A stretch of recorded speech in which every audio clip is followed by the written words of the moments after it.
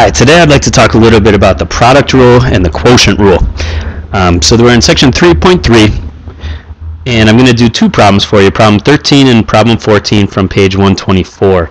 Okay, the product rule and the quotient rule are things we need to be careful of, because unlike when we're adding or subtracting terms, where you can take the derivative of each individual term separately, when you're doing the product rule or the quotient rule, you can't do that. Alright, so in other words, in this case, where we have some factor times some factor, I am not allowed to take the derivative of this factor and multiply it by the derivative of this factor. Alright, instead, if I want to take the derivative of this whole function y, I need to take the derivative of this factor times this factor, and then add that to the derivative of this factor times this factor. Alright, so in other words, let's say we had some function y, which was some factor u times some factor v. Alright, so in this case, this is u and this is v. Alright, if I want to take the derivative of this, I cannot, let's use better notation, if I want to find y prime, the derivative of y, I cannot do this, u prime times v prime. That does not work. Alright, we need to be very careful about this. There's a proof in the book, which we probably have already gone over in class, or if we haven't, we will talk about that soon. But in order to find y prime, instead we need to use the product rule, which looks like this. U times v prime plus v times u prime. Alright, so in other words, the first factor times the derivative of the second factor plus the second factor times the derivative of the first factor. Alright, so let's put it to work here. So if I want to find the derivative of the function y prime, I'm going to take the first factor, x plus 1, times the derivative of the second factor. Now we can use the product rule here. We no longer have to use that x plus h stuff, thank God. We now know that the derivative of x squared, this exponent goes out front, so it's going to become 2x, and then the exponent decreases 1, so it goes from 2 to 1, so I don't really have to write that. And then also the derivative of 1 is going to be 0, so I'm not going to write that. Alright, so I got this part done. Now let's do the second part. So the second factor, x squared plus 1, times the derivative of the first factor. Alright, the derivative of x is 1, and the derivative of 1 is 0.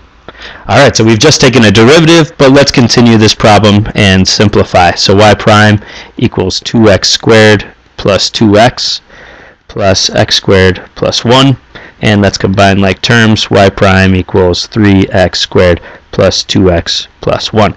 Alright, so we have taken the derivative of this function y using the product rule, and this is what we got. And I'm pretty sure that is the correct answer. We can check it in the back of the book. But let's check it another way.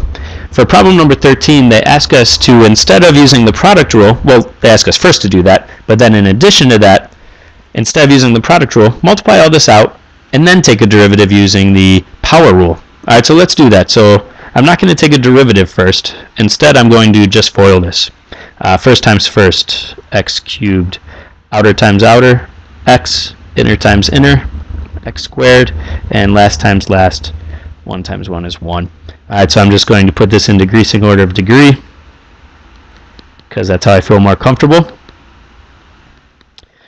Alright, and now we have all terms, all addition, there's no multiplication here. Okay, so now I can just use the power rule. So let's take a derivative. The derivative of x cubed. Alright, the 3 goes in front, so 3x, and we got to subtract 1 from the exponent, 3x squared. The 2 goes in front, subtract 1 from the exponent, x to the first. The derivative of x is 1, and the derivative of 1 is 0. So look at that, we got our derivative, same as what we got using the product rule. Okay, so the proof that they give for the product rule, which is on page 119, is very good, but sometimes it's more effective to just do it with the problem and see, yes, the product rule works. We got the same derivative as we did without using the product rule. Alright, so that's pretty convincing. Let's do the same sort of activity with the quotient rule. Okay, so the quotient rule, once again, we can't take the derivative of the top and then divide it by the derivative of the bottom. Instead, if we want to take the derivative of this whole function, we need to use this. So let's say we have some u over v. Alright, so the top is u, the bottom is v. If I want to take the derivative, y prime, I will do bottoms up. So the bottom comes up, v times u prime. So the bottom times the derivative of the top minus, careful, subtraction here. The product rule had addition, the quotient rule has subtraction. All right, minus the top times the derivative of the bottom. And then that's all over the bottom squared. Okay, so let's give this a shot. So let's find, for this function right here, let's find y prime. All right, so bottom's up. So the bottom comes up times the derivative of the top, which is 2x, minus the top, x squared plus 3, times the derivative of the bottom, which is 1, all over the bottom squared. All right, so looking good. We've taken our derivative, but let's simplify. So 2x squared minus x squared, being careful to distribute the negative sign, minus 3, all over x squared. Let's keep simplifying. So 2x squared minus x squared is 1x squared minus 3 over x squared. And let's go even one step further. X squared divided by x squared is 1, and 3 divided by x squared is 3 over x squared. Nothing really you can do there. All right, so there is what y prime is. We found it using the quotient rule. All right, now the book asks us to kind of check that this actually works by, instead of using the quotient rule, let's simplify this first and then find the derivative. All right, so function y, let's actually do this division.